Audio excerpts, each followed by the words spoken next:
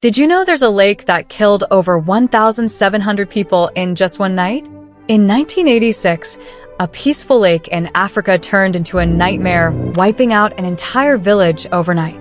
No war, no flood, no warning, just silence and then death. Here's the chilling part. No one drowned.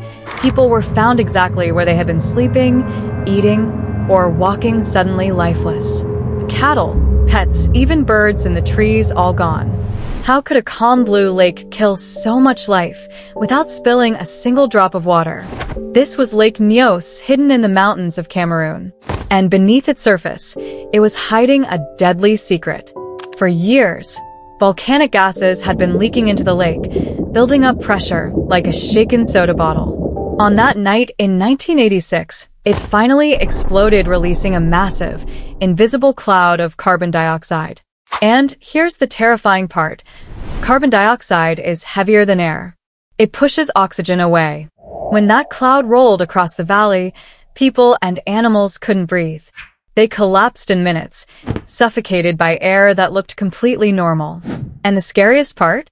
Other lakes around the world are quietly storing the same deadly gas, just waiting to be unleashed.